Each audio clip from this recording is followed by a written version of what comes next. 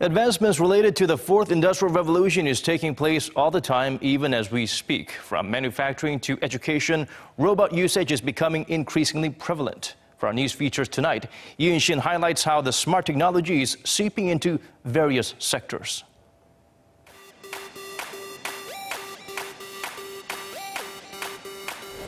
Some 60 million passengers pass through Incheon International Airport every year, with that number set to rise and some high global standards to maintain. South Korea's main gateway is expanding its staff, and their newest employees are quite the attention grabbers.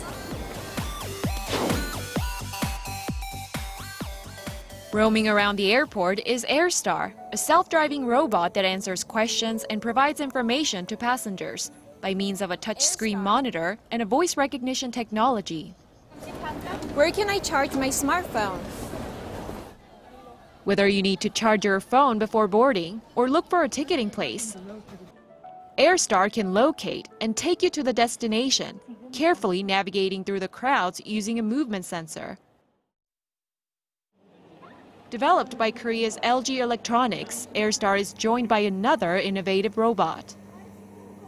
이 지도 안에 로봇이 청소해야 되는 영역들이 나오고 있습니다. 특정 영역을 지정을 하면은 로봇이 그쪽으로 이동해서 청소를 하게 됩니다. I am now cleaning. May I pass you? We're showcasing 5 robots for cleaning and 5 robots for information guidance for 6 months at the airport as a pilot program. We'll find out what people really need and how robots can better assist them through travelers' feedback, and then we'll be able to enhance the technology.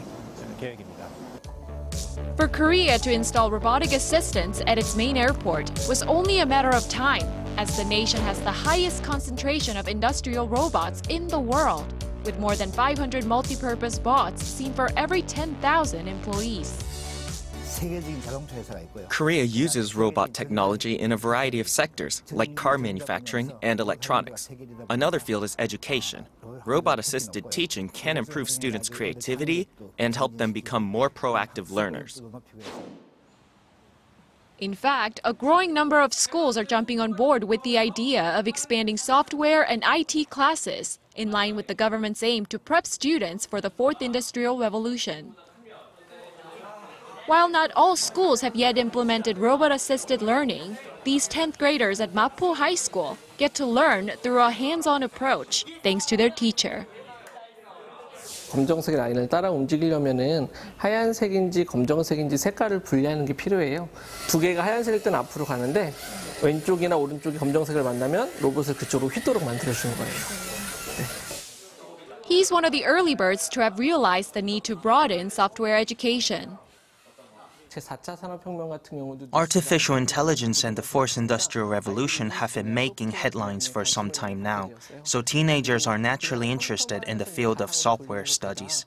And students can learn better this way because they realize how the information they learn applies to technology by maneuvering the robots themselves. And for some students, learning about robot software is not limited to the classroom. I got to study coding and programming at this class, and now with what I've learned, I'm actually making a computer game software with my friend.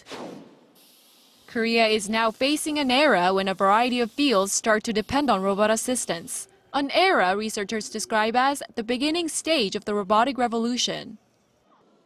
However, the full potential of what's about to be the new economic and technology frontier is yet to be unlocked. For a new technology such as robotics to become an industry, manufacturers can't just produce goods according to market demand because there's a lack of understanding of the technology application among customers. Now it's time for the nation to focus more on its marketing strategy and broaden the knowledge of its application in the market. The global robotics industry is expected to be worth some $135 billion by 2019, almost doubling the amount from 2015. In terms of skill development, experts agree Korea is one of the leading countries in robotic technology. But as the world rapidly takes leaps towards the new industrial revolution, maintaining its stronghold will be another level of challenge. Incheon, Arirang News.